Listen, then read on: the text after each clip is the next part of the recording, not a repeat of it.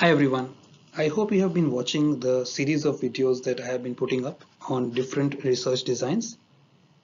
Today's video is the fifth video in that series. The links to the previous 4 videos are in the description section below. In today's video, I'm going to be talking about the Solomon 4-group research design, which comes under the category of true experimental design. So as I mentioned in my previous video, research designs are basically categorized under 5 categories: the pre-experimental, true experimental, quasi-experimental, ex post facto design, and factorial design. I have previously made 3 videos on the pre-experimental design and 1 video on the true experimental design.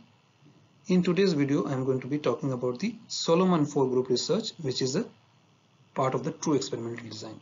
But before I do that, let me quickly brief you on the Pretest Posttest control group design, which is a type of a true experimental design, so that we can make a comparison between Pretest Posttest and Solomon 4-group so that you know the difference. So in Pretest Posttest, we have 2 groups in which people are randomly assigned to either an experimental group or a control group. The experimental group is observed, subjected to the experiment treatment, and observed again. And the control group is isolated from any influences of the experimental treatment. However, it is observed at the beginning and at the end of the experiment. The basic format for a pretest post-test control group design is what you see on your screens, and in my previous video I have discussed an example showing how 2 groups of people who may have low vitamin D levels have been randomly assigned, and then one of the groups was subjected to a vitamin D tablet. The confounding variables were controlled for, such as sunlight and diet that may increase the vitamin D in your body.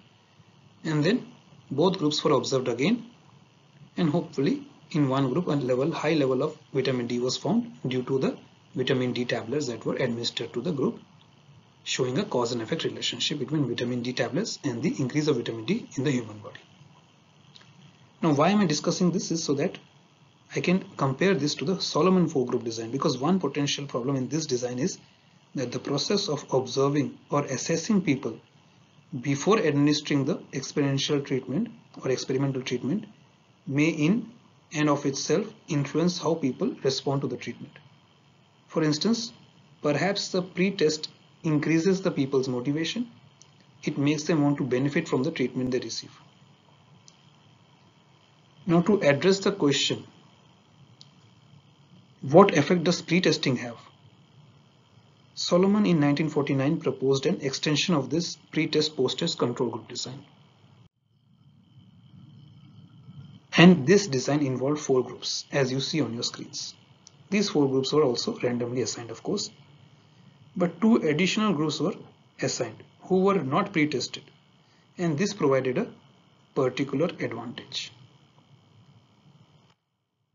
If the researcher finds that in the final observation, groups 3 and 4 differ in much of the same way that groups 1 and 2 do, then the researcher can more easily generalize his or her findings to situations in which no pretest has been given. So in other words, the Solomon 4-group design enhances the external validity or the generalizability of the research findings. Now, compared to pretest post-test, this design obviously involves a larger sample and demands more of the researcher's time and energy. However, its principal's value is in eliminating the pretest influence. When such elimination is desirable, this design would be ideal. So what you do is you adopt 2 more groups just to confirm your findings, and when your findings are confirmed by employing a larger sample, the generalizability of your findings will increase and examiners and reviewers will be impressed. This is, of course, if you have access to a larger sample of people.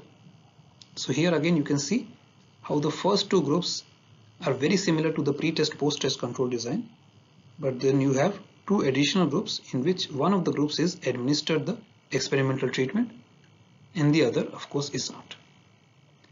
Thank you for watching today's video, and I'll see you with my next video very soon, in which I will take up the third type of true experimental design called the post-test only control group design. And I will explain that with the help of an example to show the difference between that design and these two designs that we have discussed. Thank you for watching today's video, and bye for now.